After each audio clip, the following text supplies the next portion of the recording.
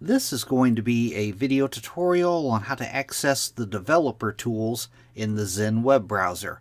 Let me jump over to my browser here.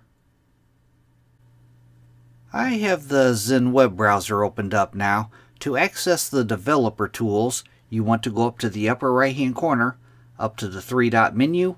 You want to click on that. Then you want to go down to where it says More Tools and click on More Tools.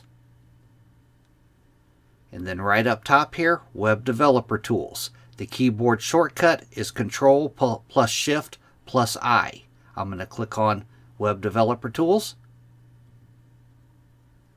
And it opens at the bottom of my screen here. You could stretch out on this by putting your mouse cursor over this line here. You could make it bigger or smaller. You could go off to the right side here to this three-dot menu. You can click on that.